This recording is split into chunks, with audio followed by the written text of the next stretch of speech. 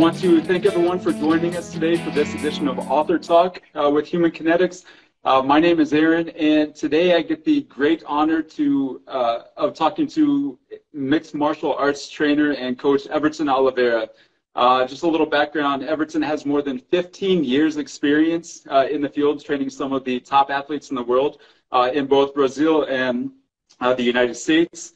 He has coached his athletes to 33 MMA titles, 5 international Brazilian Jiu-Jitsu World gold medals, 1 IBJJ Pan American gold medal, including some athletes like Antonio Bigfoot Silva, Amanda Nunes, who became the first and only woman to ever earn double championships in the UFC.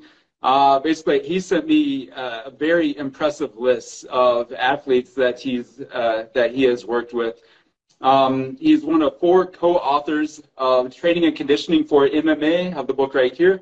And I've been looking forward to this interview really since the book was released. So I, again, want to thank you for joining me today. And how are you doing? I'm good. I'm good. Thank you for the invitation. And I'm looking forward to share some experience here to talk about training and talk about strategies and great. Everything else. So I mentioned you are one of 4 coaches that have contributed to this book. So I don't want to get too far without giving them some credit too. So could you tell everyone watching and listening a little bit about them and kind of how you guys came together to work on this book? So let's start with Stefan Diaz. He's my huge friend. Like, we know each other over like 30 years, maybe. I don't want to talk about age, but yeah, it's been long time. We are from the same city. He was the one and who invited me to come here to US to help him in some projects that he was working with another friend, and then I decided to join them. And since then, we start to work together and start to develop some different things. And he always look for write something. He's teaching university, so he came to the idea. He did this before in Brazil when he was in Russia, so he has several books talking about sports and training. So then we start to work together, and there was the first one in Brazil, and then there is one in the US. So yeah, it's super nice to great. So to give a little perspective to our listeners, like I said, you've been training MMA athletes for quite a while, and you are at American Top Team, which is known as the best training team to work with. Can you tell us a little bit about American Top Team and kind of maybe go into some of your experiences there and kind of what that is like training in a facility like that?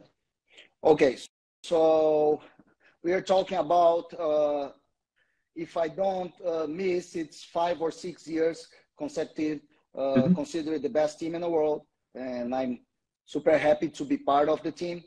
And yeah, it's a huge opportunity and challenging to work with them, because it's a huge team, many athletes from different part of the whole world. So we need to kind of trying to get connect to the athletes, even when the language is not the same. So example, I had experience to work with some Japanese guy, and he didn't speak English, and I didn't speak Japanese. So he was with some device, and he was like speaking and translating, and it was kind of tough to train him, but was a great experience. So yeah, it's a huge opportunity as a professional, and just make me a better professional every single day. So I know that you trained in both the United States and in Brazil. Can you tell us a little bit more about your history and how you got into training MMA athletes? So I have a BJJ background, right? So I started to train judo when I was 4 years old, and then I started to train jiu-jitsu in 1997, and I earned my black belt in 2007. So 30 years practicing jiu-jitsu and competing and training hard and being around the martial arts, right? And I did receive my degree in physical education in Brazil. I was working as a personal trainer, as a fitness trainer, conditioning trainer, functional trainer. So everything around exercise, we had certain experience. And I decided to go backstage and develop some business over there. So we start to build a gym. So me and some partners, we bought a gym over there. It was a martial art gym plus fitness gym. And from there, I came to US in 2011, 2012, and to help Stefan and to work with him. And since there, I'm here. And in 2012, I start to help Stefan and American Top Team and work with some athletes as a Bigfoot Silva, Thiago Pitbull, and some other guys. And yeah, I'm there. So you mentioned you mentioned Silva, and I remember, and I think I actually heard you say that that was one of the biggest moments, maybe in your career in the United States, training Silva and going into that match against Alistair Overeem. So can you tell us about that and kind of, I guess, the progression into where you were then, and I guess how much you progressed since that point? Because I know you said that was a pretty big part in your career. Okay. Yeah, it was the first biggest moment in my career. I had the opportunity to work with him. And it was funny because he's a huge guy, right? Huge heavyweight guy. So he looked at myself like upside down and he said, like, you're going to be my trainer? And I look at him and I say, like, yes, and I will beat you up and you're going to respect me. Like, that's what I did in the first week. It was funny because I made this on purpose. And I earned his respect and we start to get connect. And then the Overeem fight came up. Was my first camp with him. And he invited me to be on his corner, which was like one of the most amazing experiences, because just to be around the cage and watching what happened was a history, right? So, and after that fight, he received the title shot. So was my first title shot as a performance coach, working with one professional MMA fighter. And was awesome. Well, I have so many good memories that I can like. We'll stay forever. So one of the things that you just mentioned there was you kind of you found a way to get him to buy in to your methods and to trust you. And I know one of the big parts of being a trainer, being a coach is like building that relationship with the athletes that you're working with. Can you talk a little bit about how important that is to build that relationship, not only with the people that you're working with, but with the athletes too?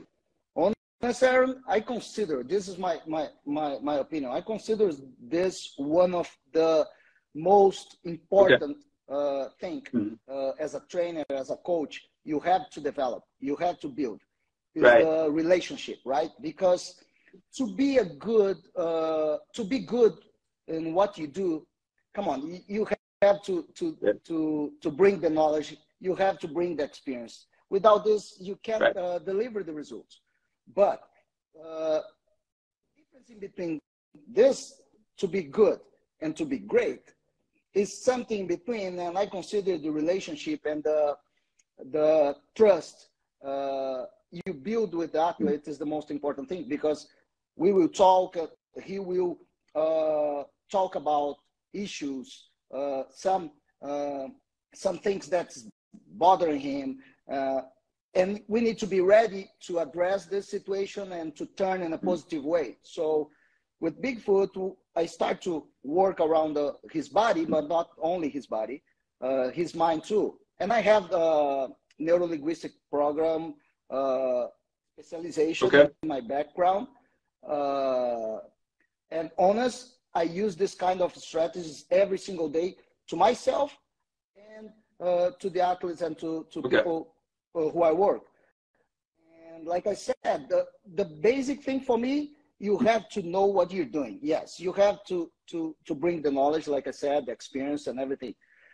But man, to work on a high level, you have to bring something else. And for me, is to build the relationship and to work around this, because at the end of the day, they are regular people like us with a lot of pressure to perform. And in the case of the fighters, they're going to fight. So there's extra thing. And yeah, we need to work in a confidence and like doubts, and like it's a roller coaster during the whole camp.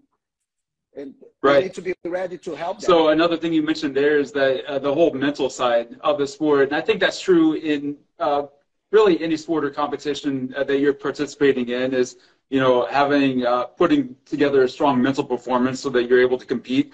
But MMA and Jiu-Jitsu, I mean, it's so I guess considering the intensity of those sports, how much more important is the mental side of that for them?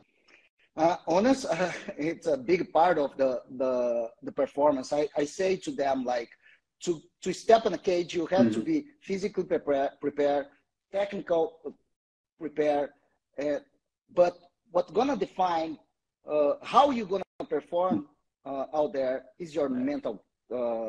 It's your mindset. It's your mental game, and we know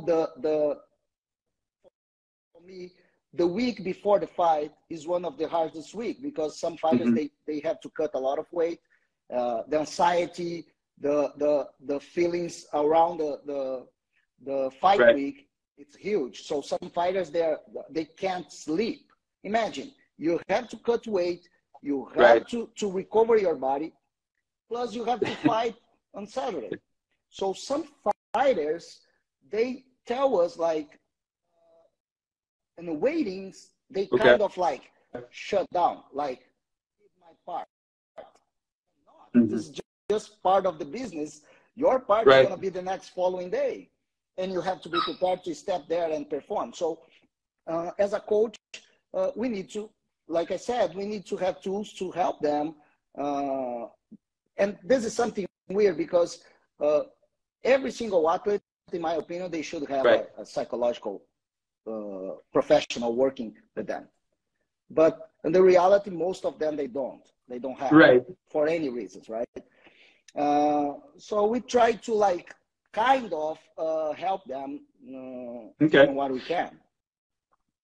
And one of good things about ADT is the martial art coaches, they very open mind with that. So they get prepared on the mental side, and they go like study and get knowledge and work around this. So like I said, it's amazing to be around the environment and see how little details can help on their performance. Like I just remember one, like there's one situation, and I was working with one of the guys, and I get to know that he was kind of doubting himself, right?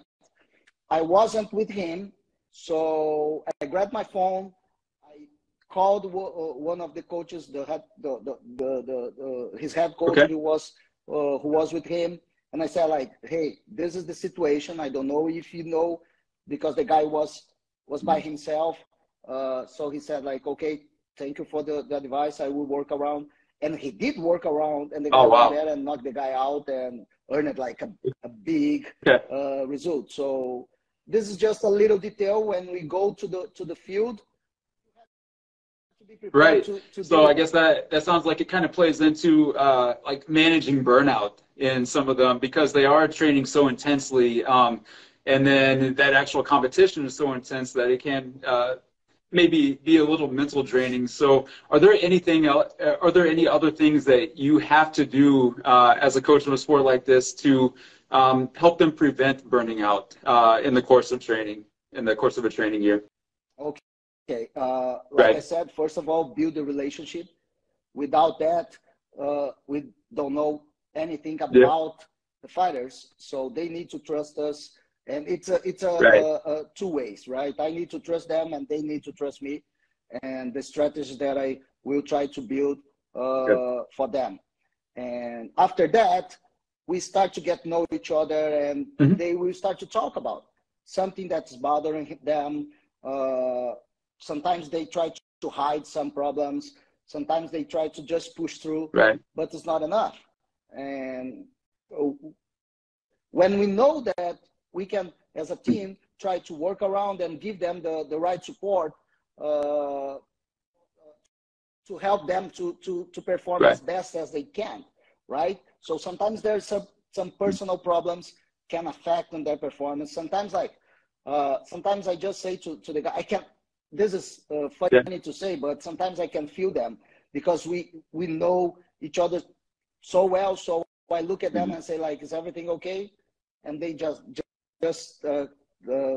pull me on the side and say, like, coach, this is happening. So, and sometimes I say, like, hey, do you know what?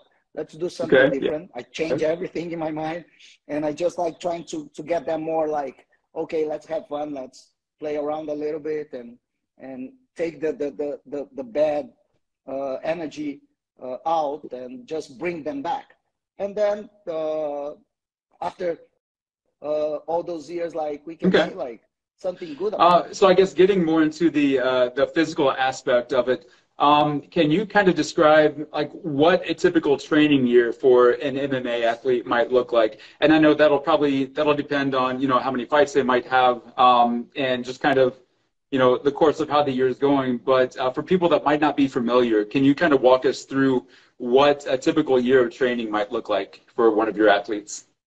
Okay, this is kind of tricky, right? Because I always talk about like friends who teach in the university, and we talk about, I like to exchange the experience.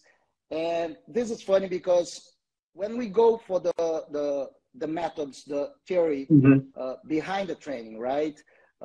We know exactly how we organize the program and how long, example, trying to build like 12 weeks training program for some athlete, right? But there's a specific part. Sometimes we don't know when they're gonna fight. Sometimes they come to us and say like, hey, listen, I have a fight in 2 weeks, 4 weeks, 6 weeks, right? So in my mind, as a performance coach, this is way far from the ideal to work, but this is the reality, right? So this is how the sport happened. And I'm not talking about the champions or like the top contenders, because with them we know we have certain time. We know they will schedule a fight like for 3 months or 4 months or 6 months, right? But for the biggest part of the team, they need to be ready. No matter what, no matter how, they need to be ready. And this is the hardest part to work as a performance coach, because you cannot push too much, but you need to build them to build their performance. So I like to separate when I have time. Example, if I have 12 weeks, I like to separate and cycles like 3 weeks and plus 1 week reload or recovery, and then the transition for another cycle and another cycle. So if I have 12 weeks, I will do this 3 times, right? So I like to keep them working. I always say, like, you're professional. I always ask them, what is your professional? They say, like, I'm a fighter. I say, like, you're not a fighter. You're a professional athlete. And being a professional athlete means you have to be basic shape, right? You have to keep yourself active. You have to take care of your diet, your weight. You have to manage that, because especially like light to have weight down, you have to cut weight. So if you go up too much, it's going to be high. So I always trying to manage this, even if they are outside the country or whatever. I try to control this, and then from there I try to keep working their dynamic strength, about hypertrophy and trying to increase their athleticism. And then when we go to the camp, I start to turn to the maximum strength and transition to power, and I try to mix it up the methods that I like to use. And again, it's all connect. So some fighters, they like to do certain type of training, and they trust and they feel good. And I'm not saying this type of training is better than this and that. No, there's many strategies we can use to build the professional performance, right? But as I know the guy, I know some guys, they like to lift, to do like weightlifting derivatives, and I try to keep working around and trying to use some different things here and there. But sometimes they come to me and say like, coach, don't go crazy. I don't want to do that. Yeah. And I need to respect, I you know, so some other guys, they like to try new things. There's one thing. I don't work one-on-one. I work like many athletes in a different times, but they all together. So sometimes I'm running like 15, 18 guys at the same time. I don't do group training session. It's individual programs. So what I do is run the whole class like crazy, going here. Hey, you need to do this. Hey, you need to do that. Hey, slow down. Hey, push hard. Hey, so I need to get prepared. I need to get there like prepared to do what I have to do. Like I said, talking about methods. I like to do some analogy, right? Imagine something. You have your fridge, and you have like fruits. 10 amazing fruits one by one. I can't say one is better than other. And you have to build a vitamin for your athlete. You have to choose 3. Right? 10, right? I can choose 3 and give you the vitamin, and you can taste and say like, oh, I love it. I can give the same 3 to another one, and be like, I hate it. So importance in the experience to mix it up, methods, exercise, all together to help them to perform during their specificity, for me is the key. So I was talking with a friend, and now with the social media, we see a lot of people coming like, this is the best 5 exercise for this. This is the best 5 strategies for that. I hate this as a professional, because really, how can you say this is the best? Because everyone's a little different. Many, everyone is different. We have many different ways to work, like power. Do you know, like you have the biometrics, you have the complex training, you have like the PAP method, you have like the accommodating resistance training, you have the eccentric training, you have the balance training. So as a professional, I trying to have experience and trying to understand everything around, and from there trying to specify what I want as a professional and what the fighter wants. And this is one thing that's important to be inside the team, because we connect with the other coaches, and sometimes like the head coach come to me and say like, hey, his isometric is not that good, please help them with that. His speed is not that good, his footwork, so please help with that. So this is important. And the fact that I'm inside the team, I know that. This is, for me, it's some important thing. If I compare to somebody who can be pretty good, but is not inside the team. So, because like, how you gonna know what's going on if you don't talk with the other coaches? If you don't have that. That's what I was gonna say. That's where what you were speaking to earlier, just that whole communication with the other coaches, with the athletes, building those relationships, just so that you can even know what to do and what works for each individual person. So that's great there. So one thing that came to mind, and I know it's a chapter in the book here, a sport like mixed martial arts, I mean, you're going to end up with injuries.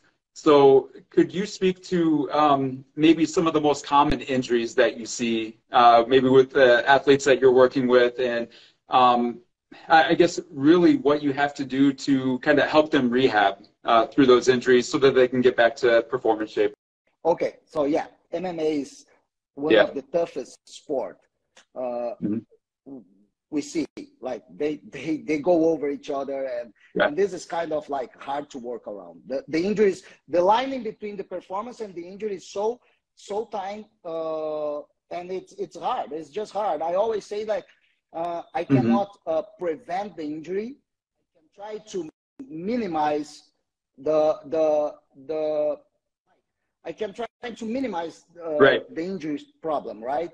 Trying to build a balance in between the strength, trying to help them with the mobility, flexibility. Okay. Trying to teach them also, like, come on, trying to arrive earlier, trying to activate yourself, trying to warm up yourself better, trying to work in some areas that you're feeling like uncomfort, like shoulder, knees, and then go for the training. It's not easy because the schedule is so complicated. They have to perform 2 times a day, 6 times a week. Like it's more than 10 training sessions per week, and it's hard. Like I said, together in a multidisciplinary team, it's important too. So they have to take care. They have to recover well. They have to sleep well, eat well, do their physical therapy, and try to use the best strategies we can have. Like right now, I used to think about in the beginning of my career. I used to think about right, like the strength conditioning. How can I help them to perform better? So. And at one point, I start to realize, oops, there's not my area. Okay. Right. It's all connect because it's all muscle action. It's all like physical that they are using. So okay, I need to understand that they came from a wrestling practice, like very intense. So do I have to go over them and beat them all 4 hours later, 6 hours later, and work in the same? So you need to look in the big picture and trying to understand the sport first, and then understand the fighter, and then trying to create some program to help them.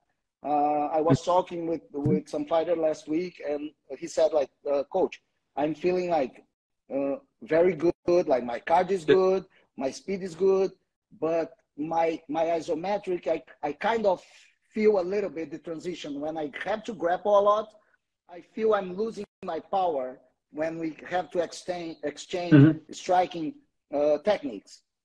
This is important feedback for me as a performance coach, because I need to help him to get better in this specific situation. I'm not saying I don't need to work on his speed or his power, no. But I need to address something that he's feeling besides keep going the wrong way, I would say. So we need to understand also, like, okay, against who you're going to fight. If you're going to fight against a grappler guy, we need to build something. If we know the grappling won't happen, we can kind of like play around in a different way. But we need to understand the game, I would say. If you're going to fight against somebody that in some point, the percentage that the guy going to grapple with you, it's big, you need to be prepared. Because besides that, you can just like burn yourself out. Then your performance is going to start to slow down, and you're going to lose your power, and then things change. I always talk to them. They feel their opponent like power or strength take them down or to knock them down, knock them out, confidence start to increase because they say like, okay, is there everything that you have for me? It's not enough, and I will beat you up.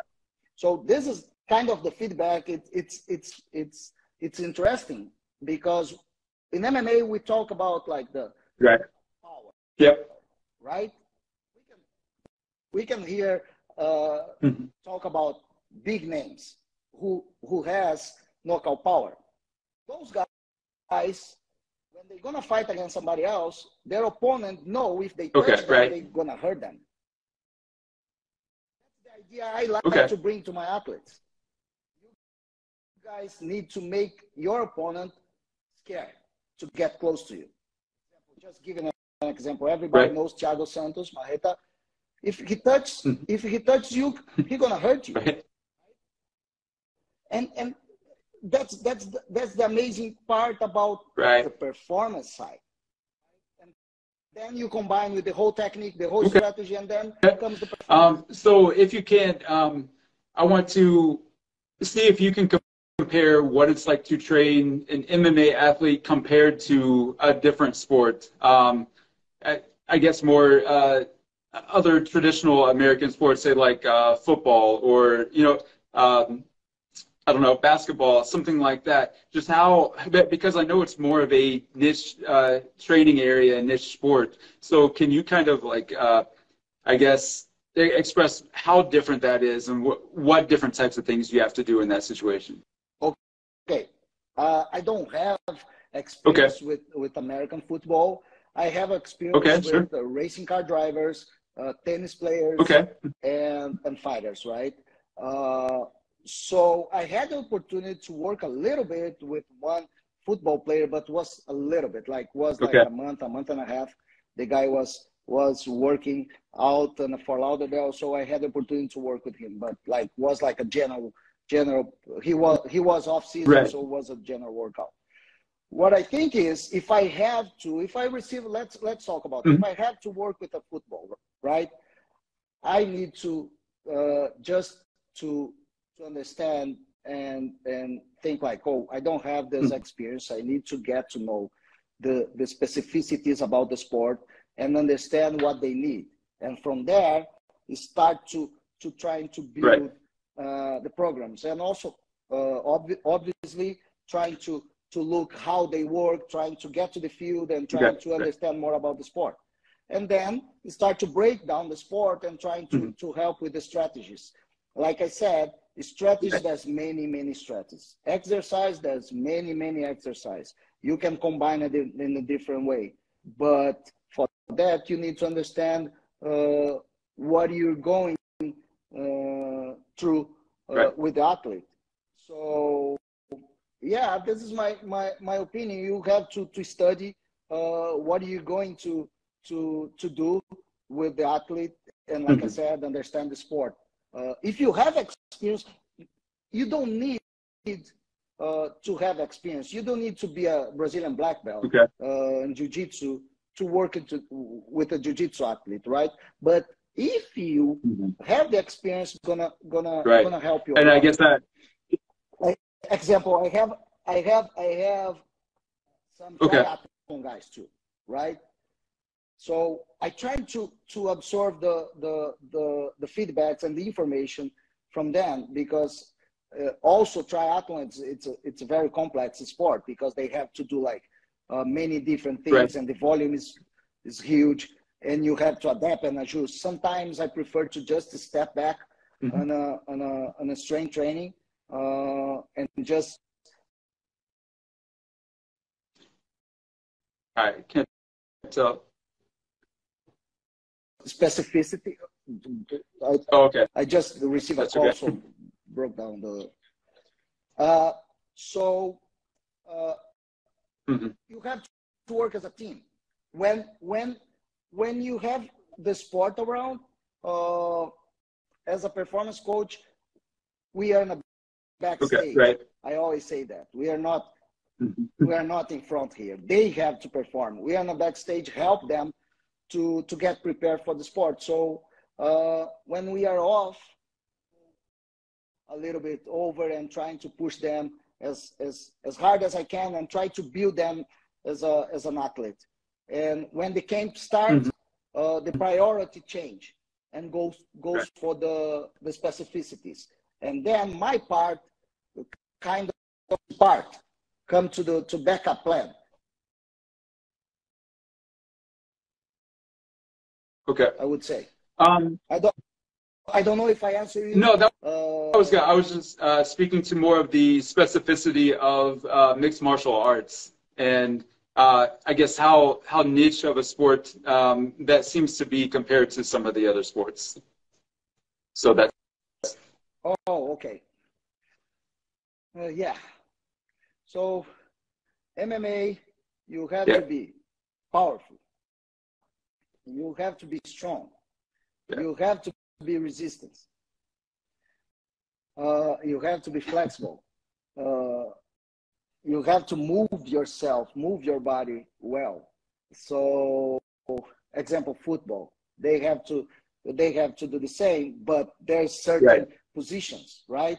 I don't understand that much, like I said, but the quarterback doesn't need to be super strong comparing to the guys who is on the front line protecting the team, right? Yeah. Correct me if I'm wrong, and the guy who runs needs to be so fast and so powerful to sprint and run as fast as he can to catch the ball and do the touchdown. So there's a differences in between the team, and you have to address this kind of capacity in a different way, right? So, and I kind of transferred this to the MMA. So, example, talking about Bigfoot, he's huge. A lot of people used to talk like, oh, he's too slow. And my answer is like, come here and check him out and see if you can let him move fast as a Junior dos Santos example, which is a heavyweight too. But it's a totally different body type, and his whole structure is different, right? So in my point of view, back at the time, I say like, okay, we can get to this point in your footwork, right? But if I help you to increase your punching power, your strength, you don't need to give anybody like 100 punches. You just need one. That's a good point. And I hate to say that, but it's true. Like, really, why are you gonna break the record and like, okay, I did 500 punches. Okay. Right. Did you knock somebody down? Knock somebody out? I prefer to have them giving like 10 punches and hurt the guy so bad. Right. And that's it, right? So this is the effective part I like to work around. All right. We've been going for a little bit. I want to ask, maybe this can be a little more of a fun question, but in all of your experiences, do you have a good story about any particular athlete that you train, and maybe like their progression to where they started to, you know, becoming a champion, or just any interesting stories from your experiences training? I can't deny about like Amanda Nunes example. We are not working together anymore, but I can't deny our history together. We worked for 12 camps, so I'm happy to say that was 12 wins, no losses, double champion. She defended her title 9 times. So there you go. There's this. That's always so, and her improvement around their performance, and again, not only performance, the whole combo, mental part, physical part, technical part. She was like this. That's why she dominates 2 divisions, right? So one particular story was when she decided to move up. So I knew her opponent pretty well because we are from the same city, right? So I knew when we spoke about like, okay, she has power. right? So you're moving up, so you need to move up as strong we can be powerful, and like we just need to increase your strength, increase your capability to generate power. And thinking about that, we were working pretty hard on heavy loads, on maximum strength, and also like the power training methods. I remember she did bench press for 4 reps, 4 or 5 reps. Wow. She did like 235. Right. For women, you know, and that's the amazing part, because she was so confident when she touched her opponent, she will hurt. And if you watch the fight, I don't need to, you know, we know what happened. So after that, there's a funny thing, because we were so happy, and she said, "Coach, when she touched me, I was expecting like, whoa, right? But when she touched her, she felt, but she said like, oops, it's not the worst. I can handle this." And when she touched her opponent, we know what happened. So this is the beauty about the whole team work, right?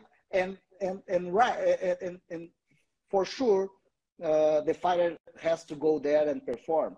But when we work around and address the specificity and what they need, right?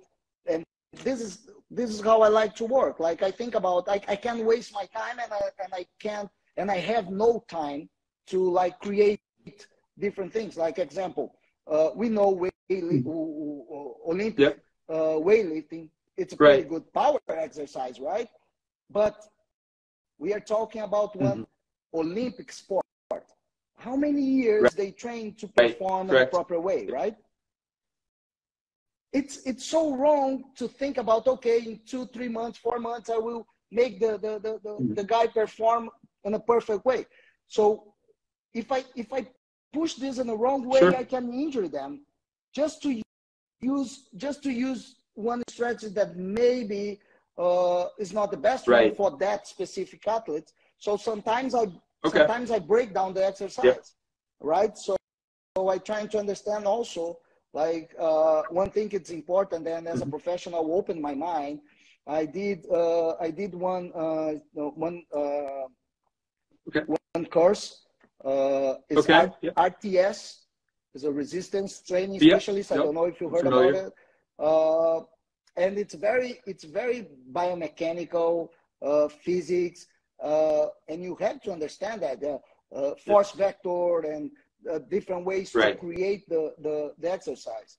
And if you understand the muscle action, and if you understand every single action comes from a muscle action, right? So a punch comes from a muscle action.